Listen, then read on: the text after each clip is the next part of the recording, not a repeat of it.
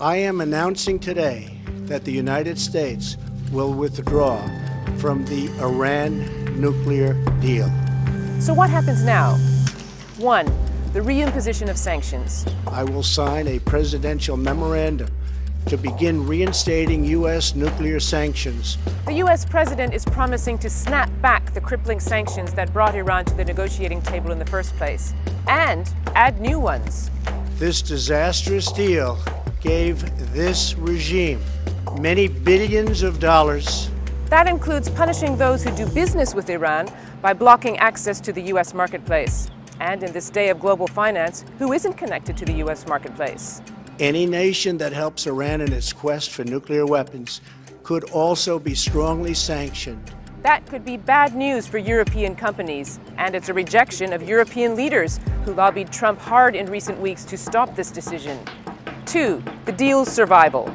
The nuclear deal with Iran is the culmination of 12 years of diplomacy. The European Union is determined to preserve it. With the U.S. out, European leaders are scrambling to keep Iran in, because so far the deal has prevented Iran from making a nuclear weapon.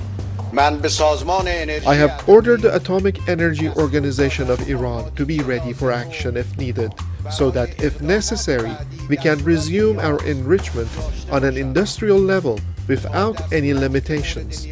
3. The potential for conflict. Trump says the deal is too weak to keep Iran from becoming a nuclear threat over the long run. And we will not allow a regime that chants death to America to gain access to the most deadly weapons on earth. He wants to use sanctions to force Iran to renegotiate the accord on U.S. terms. But if that doesn't work, and many think it won't, what then? There's no plan B for dealing with Iran's nuclear program, increasing the risk of confrontation. 4. The bigger picture. Secretary Pompeo is on his way to North Korea in preparation for my upcoming meeting.